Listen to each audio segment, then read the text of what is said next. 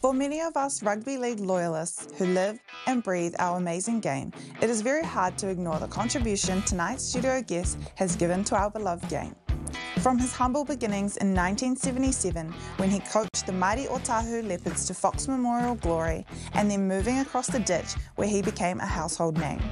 He has conquered Kiwi teams to triumph against some of the game's greats, and he is renowned for moulding ordinary players into immortals.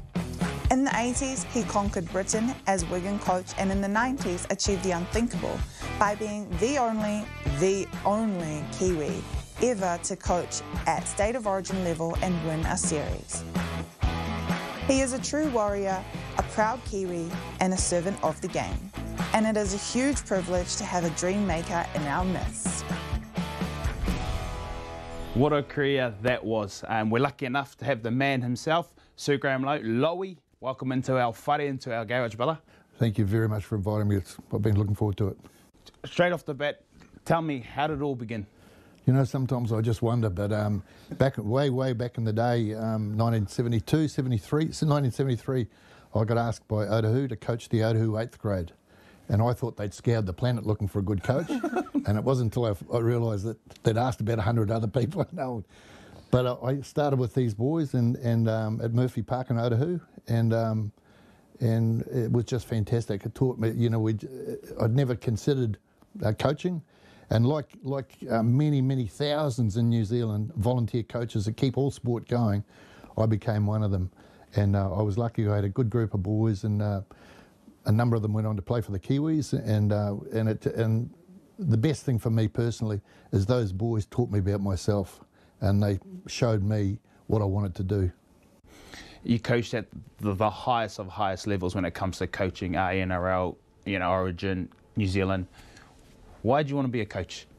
It was never in my plan. You know, I always thought I loved rugby league for a start. I played rugby league from when I was 5 years old, and I just loved it. My mother and I thought I was a great player, and I should have been a Kiwi, but the selectors didn't think the same back in those days. So I was just a plugger for Otahu. You know, the few games in Premier grade and reserve grade in and out, always a little bit too small and maybe a bit too young.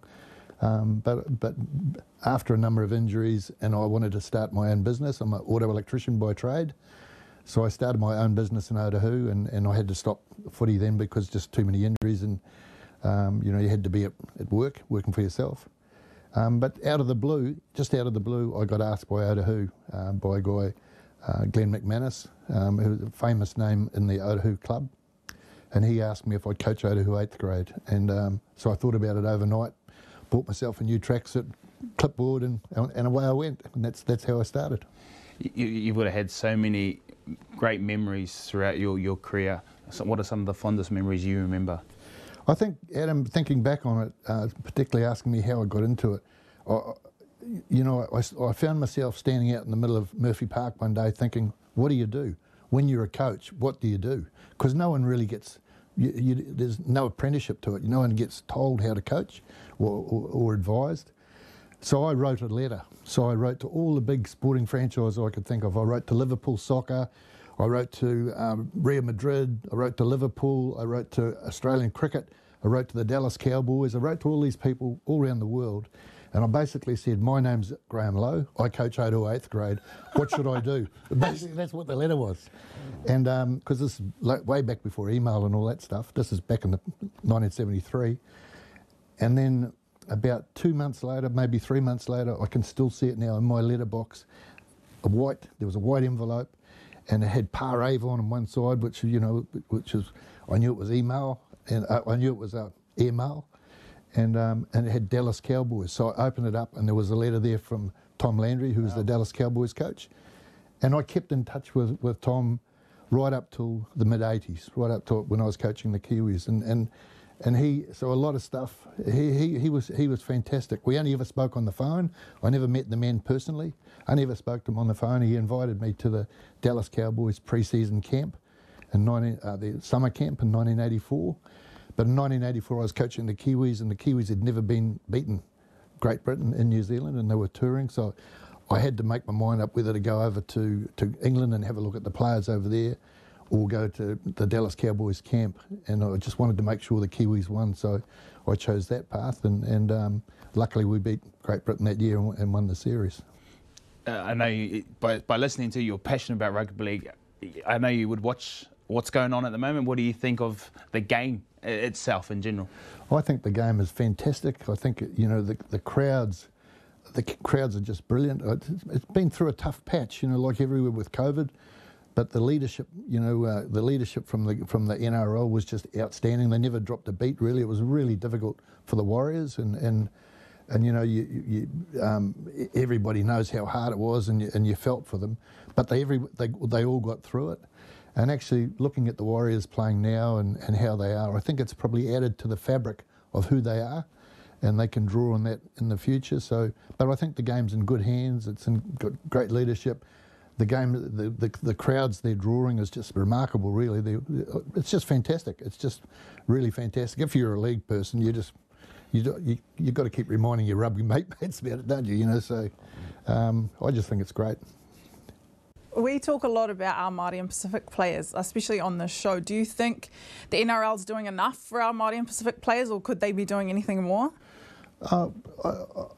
I think they probably are doing enough. I'm not sure. There's probably always stuff they can do more. But the thing that really, really, Matty, pleases me is anyone from New Zealand who's got a rugby league or rugby union background, anyone who watches the game closely knows that the NRL is just absolutely, the Maori and Pacifica players are born to play NRL. They're born to it. They've got natural flair. You know, they usually have a bit of size and strength about them, but the thing is they've got natural flair. I think the game went through for a little while over there in the NRL, went through a little bit of the coaches trying to coach that flair out of the players, and I think the game suffered from it, and also a lot of the players suffered from it. But overall, they seem to have got their act together, and look at the Warriors now. You know, with the coach they've got now, I've never met the man, but just listening to him, the interviews I've heard him on TV, and I think he's got the connection with the public, and most of all, he's got every one of those Warriors players playing to their potential, and as a coach, that's all you can ask for. What about when you went over in your early days, you know, the diversity, having different cultures, obviously being home and then going over there, you got your Indigenous boys, you got your Australians, you got your New South Wales, Queensland guys, then you got your Samoan, your Pacifica boys and Māori. Yeah. How did you adjust to that, or back then, or did the game do anything to help you understand that? I think there was well, I had a bit of a intro initially with Norths in Brisbane back in the early 80s. So I went up there and coached in 1979, coached them till 82. So I had a bit of an introduction up there. They used to have 2 Winfield Cups back in those days, one in Sydney and one in Brisbane. But going to Manly and seeing the different cultures and the different, you know, all the different connections, I always simplified the whole thing because to me there was only one culture that mattered, and that was a football culture. And everybody had to fit into that. You made sure you respected everybody that was there, no matter where they came from, what they did. Everybody deserved and got that respect. And then the only other thing we focused on was the football culture. You had to have the football culture, which has its own language in itself. So it has its own language, its own virtues and values, and I think that overrides all cultures in the world, to tell the truth.